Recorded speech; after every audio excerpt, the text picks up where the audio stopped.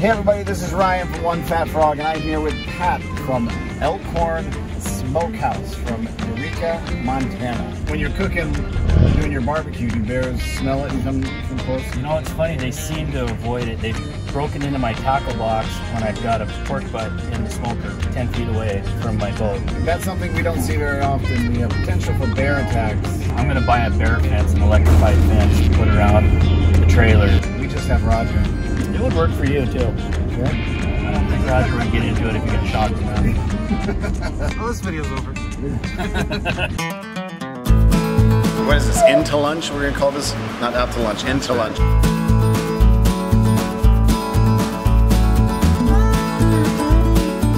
Let's get a table over here to prep some brisket. Start from the beginning. All right. You looked insane when you first came up. Let's get some brisket. I'm so excited. We have some pit masters here on site. Whenever they're here, I'm all over that. I'm a sponge for this kind of stuff. We got a 13-pound brisket today. We're gonna work our magic, and then I'm excited. Woo! Jesus, Roger. Gotta warn me. Look at that beauty. All right, so we're gonna go ahead and cut this beautiful brisket against the grain because that breaks up the muscle fibers evenly so the meat becomes more tender. You also want the width of your slices to be pencil width or even a little bit smaller. Now at this point, we like to take out the piece that they call the chef's choice. This is the tenderest, best tasting piece of the whole meat, and clearly we're not sharing this with Roger. Okay, that's uncalled for. Chef's choice. Wow, it just like dissolves. It's going crazy on it. I cannot stop eating. I know, that's like the third one in 2 seconds that I've seen you eat right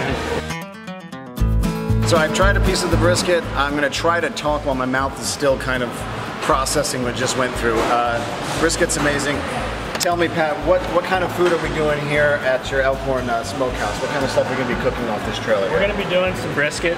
We're going to be doing pulled pork, some mac and cheese, coleslaw. We'll also do some smoked chicken, fairly simple. I got more questions for you. Sorry. I seriously can't stop eating this. Anytime the camera goes away, I'm just gonna reach for another one. Now, what's the next step after this? Hopefully we're going to be able to get into some distribution centers, get the seasonings out there a little bit more, and then do the special events to really showcase what the seasonings can do, and then convince people that they can take this stuff home and do it themselves. Anyone, by the way, if you're interested in coming down and cooking for us, we'll try your food, we'll eat it here on property, and feature you the best we can. This is our new segment. Let's just do this all day. Just have people come in, yeah. cook brisket for us on their smokers here in the warehouse. In fact, you can just stay here if you want. Yeah. Like you're hired. This is just the Elkhorn show. I'll tell my new boss.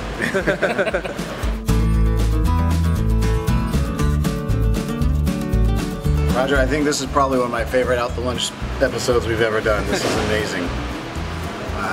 Sounds terrific. Sorry. Looks like it tastes good. So, I'm tempted to share this, Roger. That's okay, I don't want it. No. No, it's alright. Oh, really? The one time I'm like, maybe you can have some, you're like, no? What kind of reverse psychology is this? Roger, eat this.